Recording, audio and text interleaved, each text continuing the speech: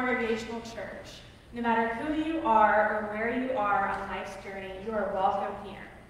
And a special welcome to our online viewers joining us on Facebook Live. Make sure to check in and let us know you're here.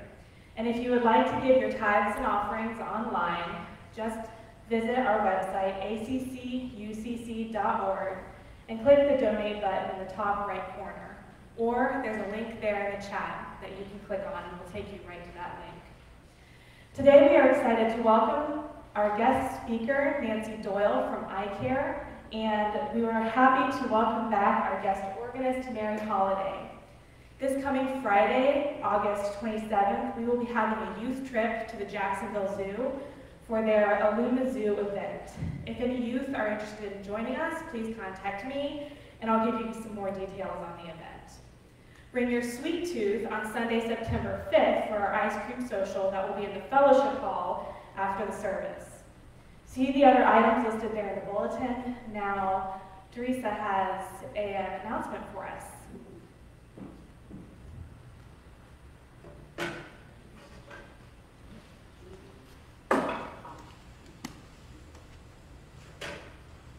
Well, I'm very excited to share with you that we have selected an interim pastor. She is Donna Cassidy.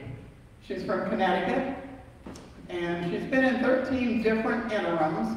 She's very skilled at working churches through transition times.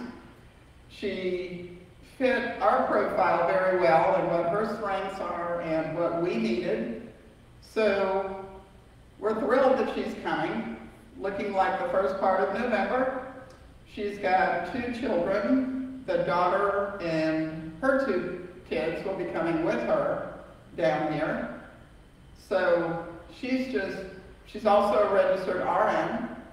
So she's got an empathetic quality that would fit in any church. She's been very well known in Connecticut, and we are thrilled that she can come here. So we'll tell you a little bit more about her later, but we're just real excited that she's coming. We've been on several Zoom calls with her, and she's just going to be so perfect for our church. Every quality that she has will fit. Arlene and Bill were here, and they were on the search committee, and it was just, everybody was just so thrilled with her. We could have hired her the first time we spoke with her. But we spoke with her several more times, and I think you're going to be really, really excited to have her here. Thanks.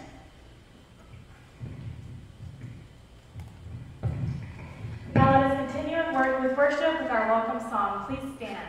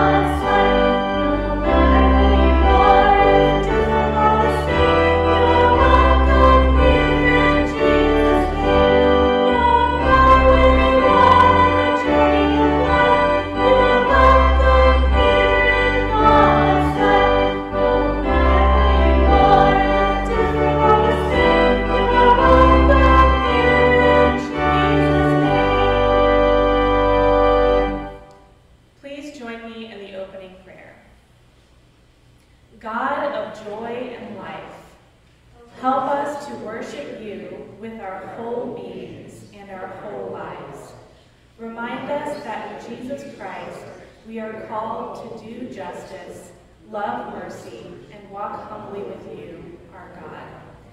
Fill our celebration now that it might overflow into every day of our lives as we seek to follow Jesus Christ our Lord, who taught us to pray, Our Father, who art in heaven, hallowed be thy name. Thy kingdom come, thy will be done, on earth as it is in heaven. Give us this day our daily bread, and forgive us our trespasses, as we forgive those who trespass against us. And lead us not into temptation, but deliver us from evil. For thine is the kingdom, and and the power, and the glory forever. Amen.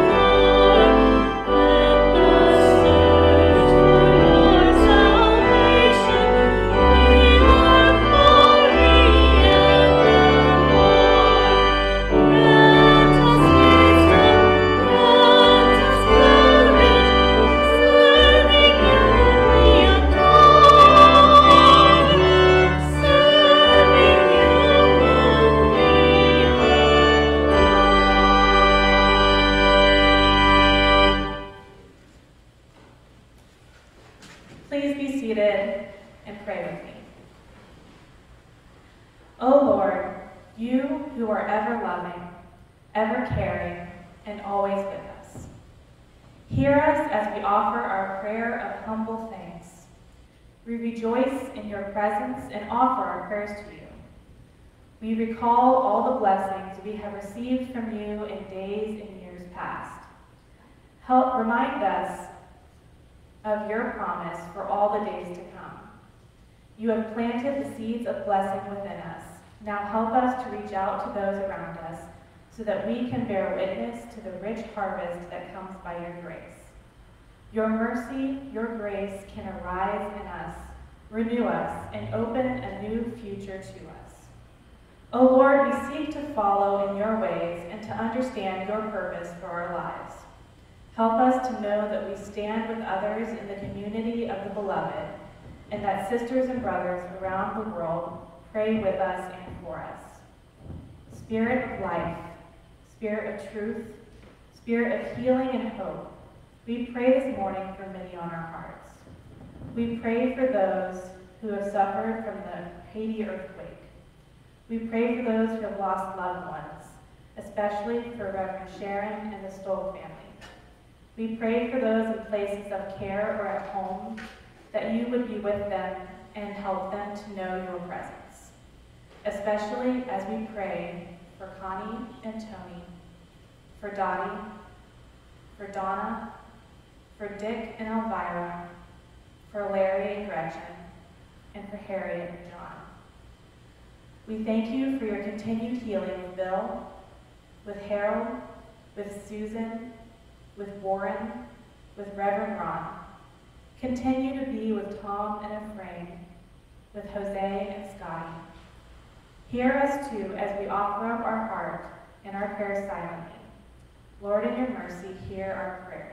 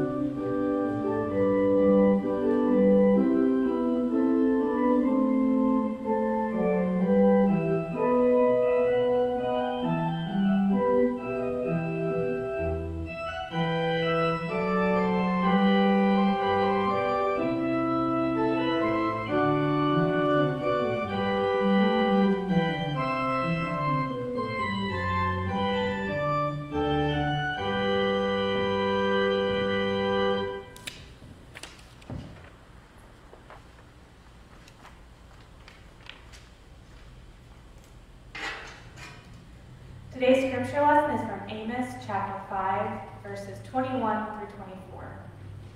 I despise your festivals, and I take no delight in your solemn assemblies. Even though you offer me your burnt offerings and grain offerings, I will not accept them. And the offerings of well-being of your fatted animals I will not look upon. Take away from me the noise of your songs. I will not listen to the melody of your harps, but let justice roll down like waters, and righteousness like an ever-flowing stream. The second part of our scripture lesson comes from Luke chapter 18, verses 1 through 8.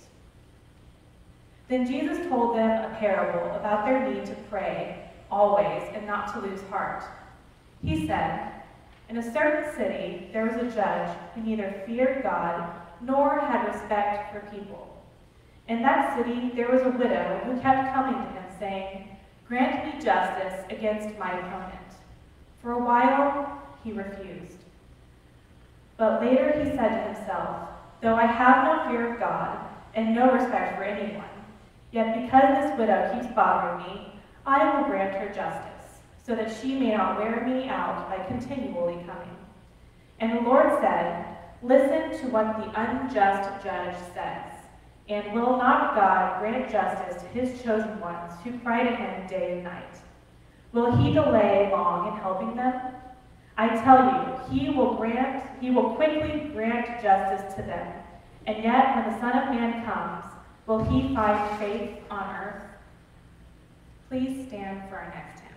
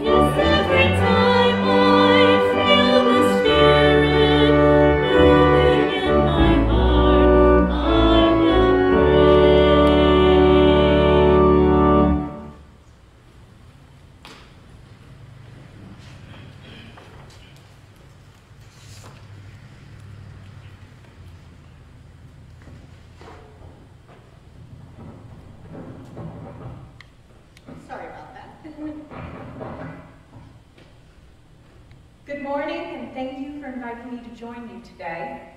My name is Kelly Doyle, and I am the lead organizer at Icare here in Jacksonville. Icare is a ministry that our Huntington Congregational has been deeply devoted to for many years, and we are grateful for that devotion and for this congregation's commitment to justice in our community. In case there's anyone that's new to Icare, we are a coalition of 38 religious congregations in this city. We are diverse in almost every way that you can think of. Different races, religions, political parties, parts of town, and income levels. We join together because we believe justice and fairness for all people is part of our faith. We heard that in the scripture this morning. But let justice roll down like a river and righteousness like a never-failing stream. So I'd like us to stop and think about that for a minute. Those are powerful images, right? A river and a never-failing stream. Amos doesn't say that justice is a drip of water. He writes about it as something that's powerful and something that's constant. And that's exactly how our members feel about justice. We work together for that by following the example of Nehemiah in chapter 5. And like Nehemiah, we gather people together with local officials who have the power to change things for the better.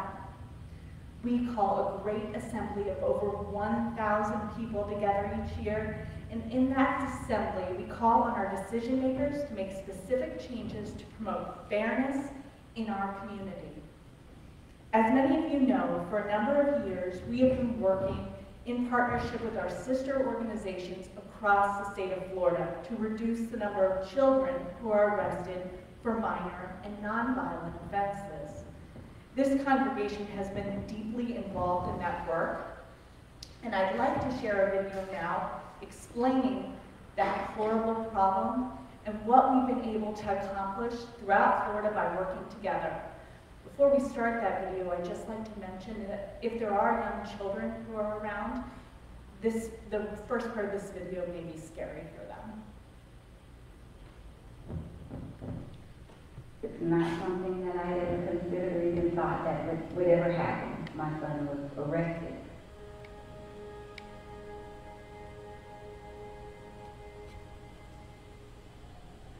As we know, the state of Florida still has a major problem with over-arresting children and adults for minor offenses. Come over here. Earlier, Florida. That's right here. Your hand, let her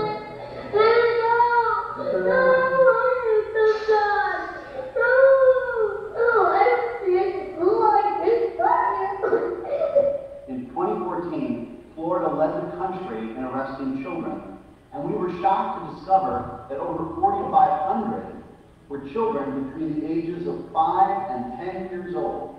Ridiculous. 3 years ago, I watched my friend's 7-year-old daughter be arrested and put in handcuffs and taken away. This little 7-year-old girl has autism that was undiagnosed. They were ending up having to zip tie her hands behind her back. If the handcuffs won't fit because they're too big, the child should never be arrested.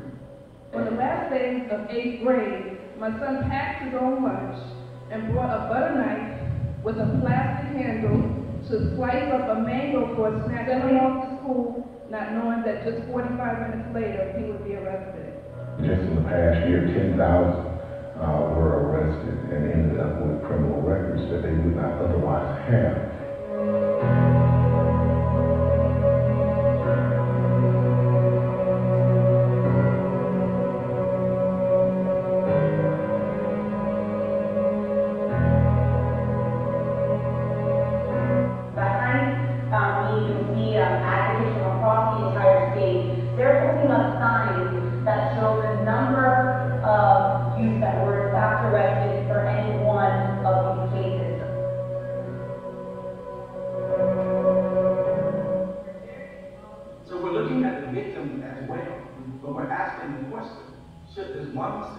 This 17-year-old child making first semester, her senior year, ruin his possible career for the rest of his life, if there's a better option.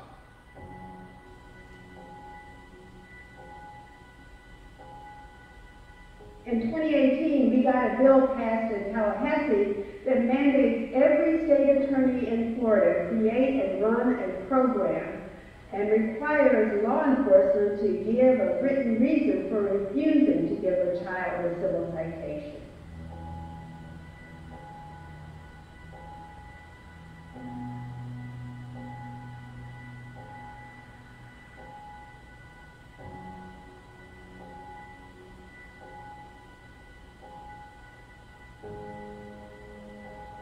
And we believe that through training and education, we can lower those numbers of arrests. We can encourage more individuals to get into an alternative sanction program, because we think ultimately we're going to get better outcomes through the alternative sanctions than we are through the arrest process. So I want to just again thank you for the work that you're doing, the passionate advocacy that you have. Honestly, your organization is one of the best advocacy organizations out there that I've seen, and that's why I'm excited to work with you all every year and look forward to working with you the next few years. In too many communities, local law enforcement officers are not being held accountable when they arrest a child who is eligible for a civil citation.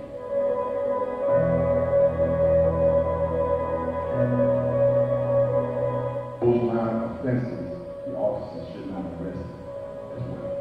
They should, and on the money should will, they should accept a citation under those circumstances.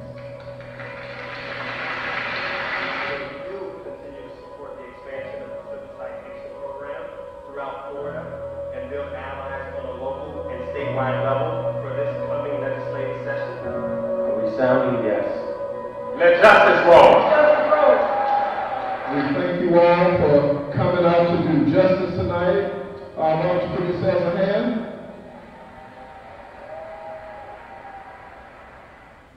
Hey, on 1, 2, 3, get up, we got victory. No weapon may throw at me. You know it won't prosper now. Yeah, just got it all. Doing good. I'll say even pay it all. Doing good. Should be up with I'm feeling good. All the time you say God is good. We're going down, down, down. Don't forget to take control. While the fun down, down, down. They call it down. He's ready for the future. Cause he's waiting on God. He's waiting on you. So what you gonna do? Hey, I'm 1, 2, 3. Get up, we got victory. No one can make throw at me. You know it won't prosper now.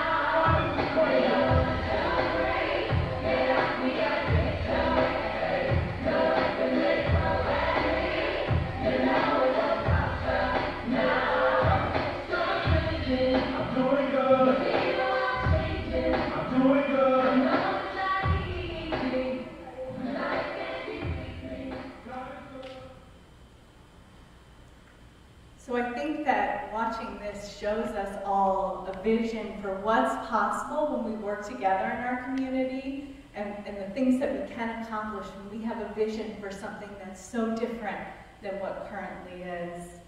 Over the upcoming year, Icare will begin to focus on a new problem. In recent years, we've heard many of you speak about community problems like flooding, like septic tank troubles, like more frequent hurricanes and rising utility bills, to name a few. We'd like to hear more about these problems and how those problems are impacting your lives. So we put together another video to share today with our sister organizations to help you think about these problems and how they impact you. Because the process is safe. I don't know about your area, but I'm certainly not drinking any of the water that comes out of my skin. Having a problem until I came back to Ohio, and I started having my great problems. I had to remember for the fact that, you know, that they start to have pollution around here. I can smell, you know, a lot of chemicals in the air. So, you know, it's very important to me, you know, that we should be able to fight with that. Community activity is mandated as proof that 70% of my neighbors do their grocery shopping at the dollar store. As a result, people are dying of obesity, high blood pressure, and diabetes because of the lack of affordable fresh vegetables. It angers me because their difficult did not determine the accessibility and affordable quality. Humans act out of one's reflection of the mind itself is constantly not self-aware. Yesterday, we dealt with a get what we call one's insurance and one to be crossing that insurance. It's more than that for another. After the blessing of the sea level rise, along the coast are moving in. And this neighborhood happens to sit on the highest point in the ecosystem, and it is not good. So migration and development is driving up the prices and forcing out people to call this neighborhood together. Let's discuss very economics folks probably wish on this and children or sometimes didn't have interest in putting it into the state. I think everybody is really attention to what else we do in the United States. Just these growing business. Signing agencies are signing new multi-family residential developments. That's where you have many opportunities for reducing potential impact, because often what's done is that horseshoe shape is what we always operate. Horseshoe shape, two-story thing, with a big asphalt parking lot in the middle, and the second, third floor folks living in there, I mean, they're seeing 130, 140 degree temperature.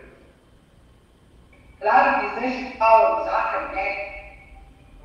By sharing our stories, we can see how the patterns in our community. Many of these problems make me think of being your family and struggle.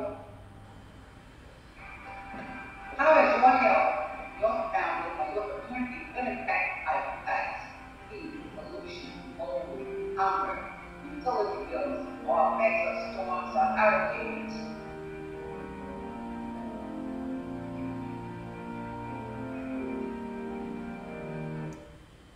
So we invite you to join with members of your congregation at one of the house meetings this year to share your experience with this problem and with other community problems that are impacting your lives. The first meeting will be held on September 26th. It'll happen here at Arlington Congregational just after worship service. The second on October 11th at 7 p.m. over Zoom. Please get in touch with Terry Rosenberry if you'd like to be part of these meetings. These dates, as well as Icare's upcoming events, are listed in your bulletin today. And I look forward to working with you this year and for years to come to build a just Jacksonville. Thank you.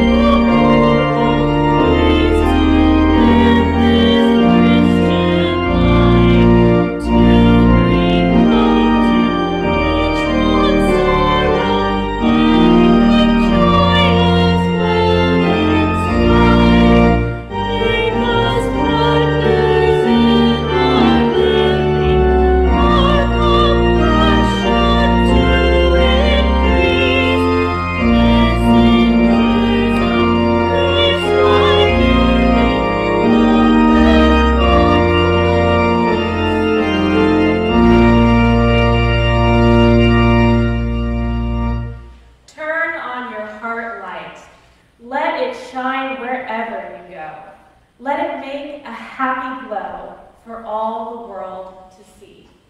Now please join me as we sing and sign Alleluia.